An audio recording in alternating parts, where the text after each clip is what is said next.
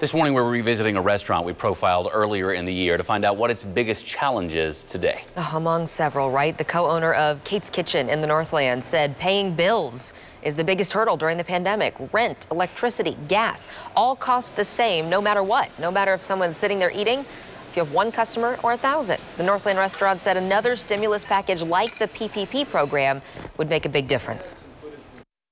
If that came down the pipe, that would be beneficial, not just for myself, but for everybody else. And it's used in a way that allows us to be able to stay open and keep up to date on the bills that just do continue to just come through. Hendricks said overall business is coming back slowly but surely. If you haven't been, great breakfast there.